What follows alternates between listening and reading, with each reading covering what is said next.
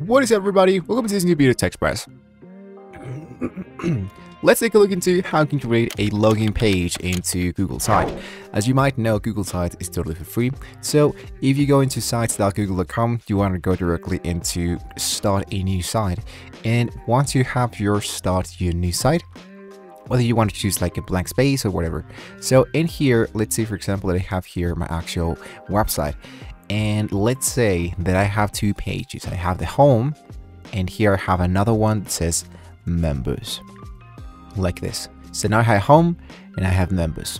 So now here into members, let's say for example that I want to create, I'm going to insert a text box that says welcome to our community,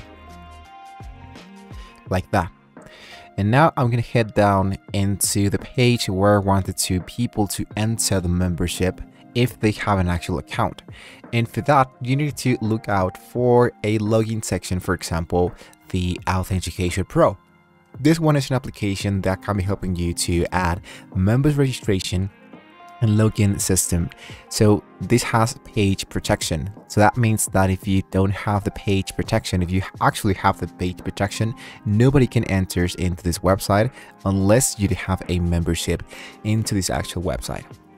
So with that being said, I'm going to go here into the actual auth login. Let's go for sign up. And here's going to be asking you to want to set up wizard to configure your new account. So let's go into continue. And here you want to fill all your information, for example, your username, your passcode, a name and email, what is the website title, and what is the website URL. After that, choose the language and hit down to create an account. It's really important, guys, that here you have to import the website URL that appears here into Google Sites. If you don't know how to access your free URL, you want to go into published, and automatically it's going to be appearing how it's going to be looking your actual URL. So for example, let's say that I do have this new code. I paste it in here and here to create my account.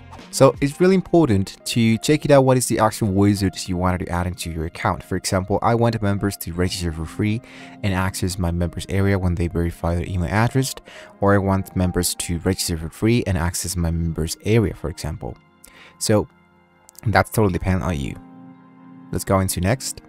And now registration edit profile form.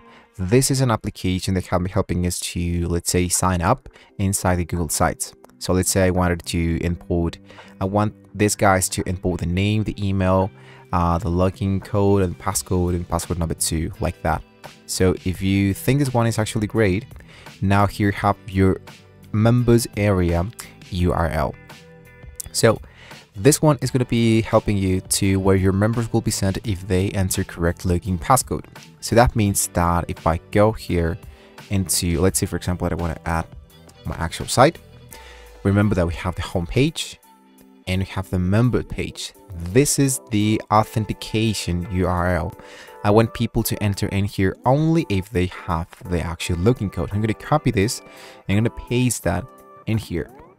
Now members will be sent if they enter incorrect login passcode. So we can leave it empty, but we show the default login from here. Now protected page, authorization failed. This is totally optional. This is only for access protected page without logging in. So I'm going to hit into logout URL. Just leave it like that. And now let's go into, I want to have my members area URL like this. Or if we can display my own website address for members area required for Google Sites, hit into next.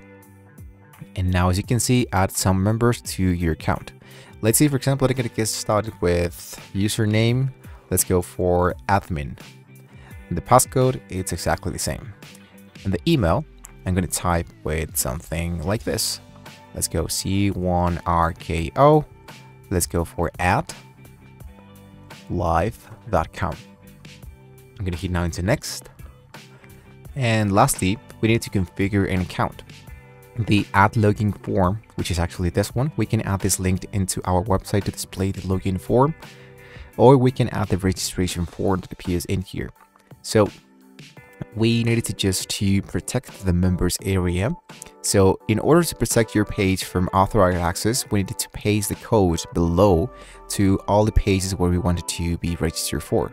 So what I wanted to do is to copy this code, and I'm going to go back, and here I'm going to look out for embed code, and I'm going to paste it in here. Next, and hit into insert. And now I'm going to input this in here, and as you can see, here's the member area. So in order to access, we needed to input this actual code in order to continue. If you don't have this, of course, you cannot sign here. So I'm just going to put that in here. There we go. And now I'm going to go into published.